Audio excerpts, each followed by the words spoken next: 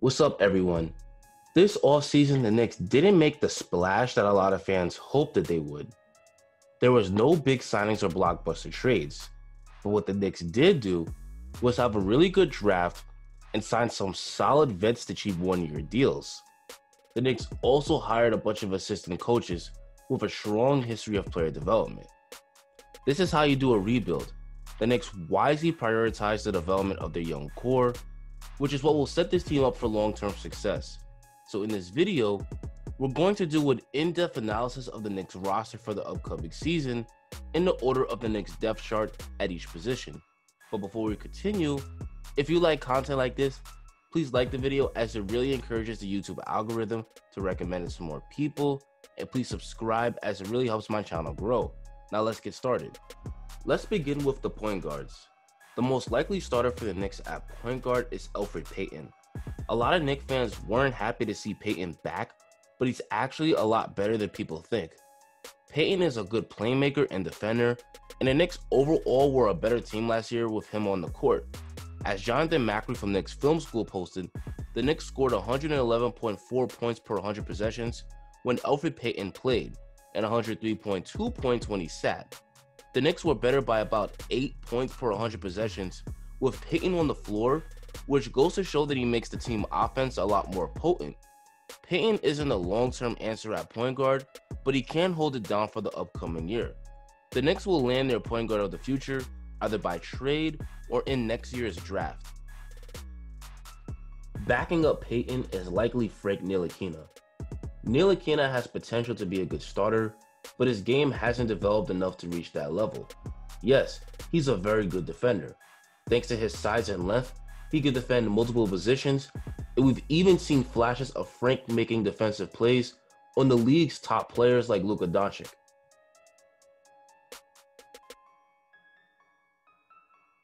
Frank is a great defender, but what's held him back is his offense. This year, Frank only averaged 6 points and 3 assists a game, on 39% shooting from the field and 32% from 3. Frank needs to be a lot more productive on the offensive end. If he was to develop a respectable 3-point shot, he could be a good 3-and-D player.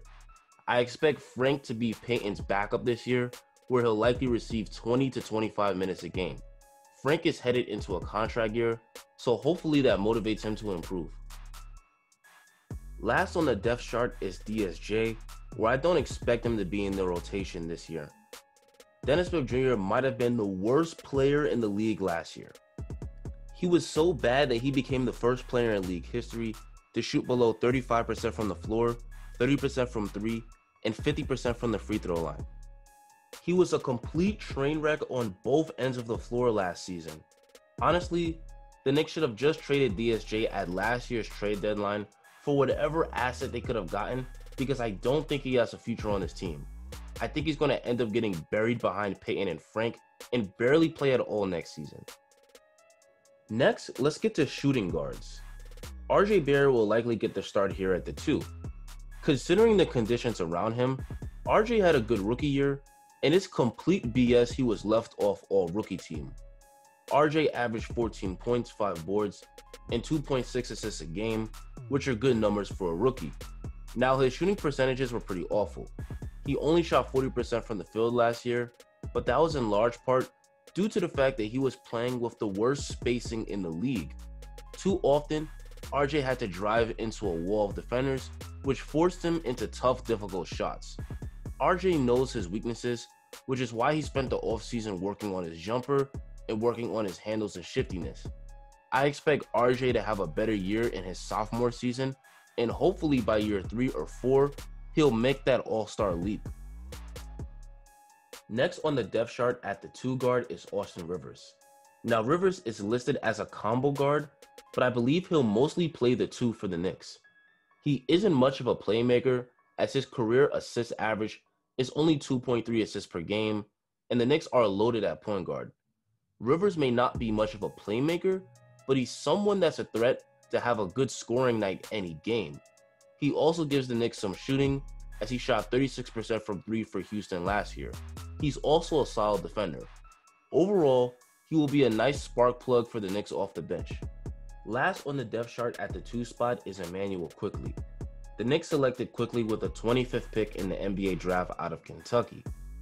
The main reason why the Knicks probably made this pick is because last year there was a lack of shooting, and with Quickley, they get one of the top shooters in the draft. Quickley shot 43% from 3 for Kentucky on about 5 attempts a game, and he shot a super high 92% from the free throw line. Quickley may only be 6'3", but he's another player who I think is really more of a 2 guard at the NBA level. Unfortunately, unless there's injuries, I think he gets buried on the depth chart behind RJ and Austin Rivers. Quickley is good, but Thibodeau historically isn't a coach that plays rookies just for the sake of development. He usually tends to favor his veterans. Next, we'll move on to small forwards. The most likely starter at the 3 here is Alec Burks. Alec Burks is an instant upgrade at the 3 spot for the Knicks. Burks is an excellent shooter, as he shot 38% from 3 last year and 88% from the free throw line. His ability to space the floor will help to create driving lanes for guys like RJ Barrett. Along with the floor spacing, Burks will also contribute as a scorer and a playmaker. As a veteran on a bad team, there's a good chance Burks may put up career highs, which will allow the Knicks to trade him at the deadline for a draft pick, which is similar to what they did with Marcus Morris last year. Next on the depth chart at the 3 is Reggie Bullock. It isn't shocking that the Knicks chose to keep Bullock, as his team option for this year was dirt cheap at just $4 million, and he's a solid fit on the team because he's a good 3-and-D player. Bullock only shot 33% from 3 last year, but that's because he was coming off spinal surgery. He's a career 38% 3-point shooter, so fans should expect that his percentages will go up this year. Bullock is another guy who the Knicks might be able to flip at the deadline for a pick because contenders always need players like him. Next on the depth chart at the 3 is Kevin Knox. Knox is headed into an important 3rd year. Last year he regressed, so it's imperative that he shows improvement if he wants to have a long NBA career. Unfortunately, with the veterans ahead of him, I think Knox will find himself out the rotation this year. I know a lot of fans want to see Knox on the court, but as I said before, Tibbs tends to favor veterans that he thinks will help him win games. Instead of rotting on the bench, I think Kevin Knox should spend time in the G League. If Knox dominates while playing in Westchester, it'll do wonders for his confidence. Hopefully, if guys like Bullock or Burks get traded at the deadline, it'll open up a spot in the rotation for Knox. Knox just needs to stay prepared for when his number is finally called. Ignaz Brazdeikis is next on the depth chart, and he's another guy that deserves playing time, but won't play too much because of the veterans ahead of him. Iggy dominated in the G League last year, where he was averaging 21 points per game. In the G League, he showed a good all-around offensive game. He could shoot the 3 ball, he could create his own shot off the dribble, and he's a strong finisher around the basket. Iggy also made strides as a defender and playmaker while down in the G League. Iggy can be a strong spark plug off the bench, he just needs an opportunity. Unfortunately, opportunities will be hard to come by for Iggy with the veterans ahead of him. Hopefully, if some guys get traded at the deadline, Iggy will finally get a chance to make an impact. Next, we move on to power forwards. Obi Toppin will more than likely get the start here at the 4.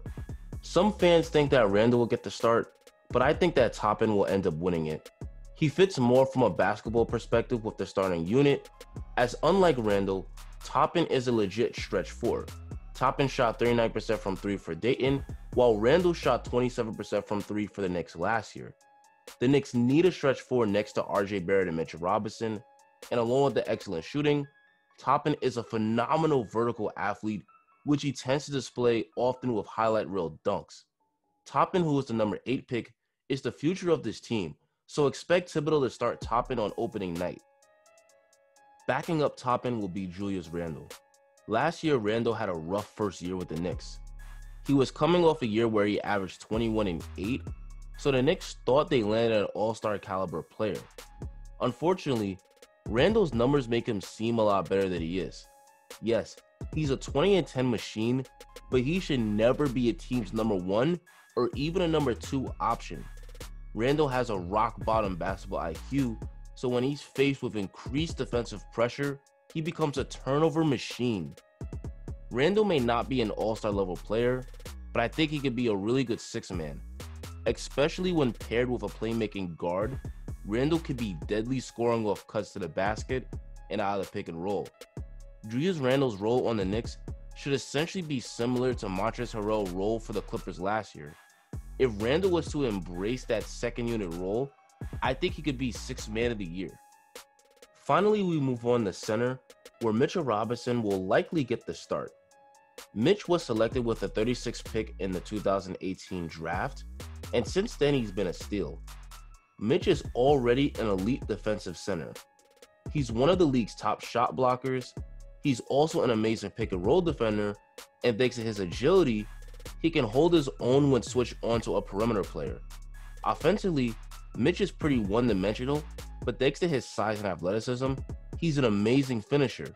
He even broke Wilt Chamberlain's record for the highest field goal percentage in league history, where he shot 74% from the field this year. If Mitchell Robinson could just stay out of foul trouble, the Knicks could play him starter minutes. The Knicks brought in Kenny Payne from Kentucky, who's known as the big man whisperer because of the work he's done with other bigs coming out of Kentucky, including Karl-Anthony Towns and Bam Adebayo. Hopefully, working with Kenny Payne in practice will help Mitchell Robinson make a leap this year. And last on the depth chart at center is Nerlens Noel, another Kentucky product. Most fans consider Nerlens Noel a bust, but he's become an excellent backup center behind Steven Adams the past couple of years. Adding Noel is almost like having two Mitchell Robinsons for the Knicks. He's a little bit shorter at 6'11", but Noel is an amazing defender. He's one of the top rim protectors in the league. He can switch on the perimeter players, and he even plays the passing lanes really well where he tends to get a lot of steals. And offensively, Noel is a great finisher around the basket. Adding Noel should really improve the Knicks team defense because having him means the Knicks will have 48 minutes of elite rim protection. When Mitch sits, the Knicks will still have an elite defensive center on the floor. And with that said, guys, that's going to be the end of the video. Do you think this is what the Knicks rotation will look like when the season starts? Tell me in the comments. Don't forget to like the video and subscribe, and enjoy the rest of your day.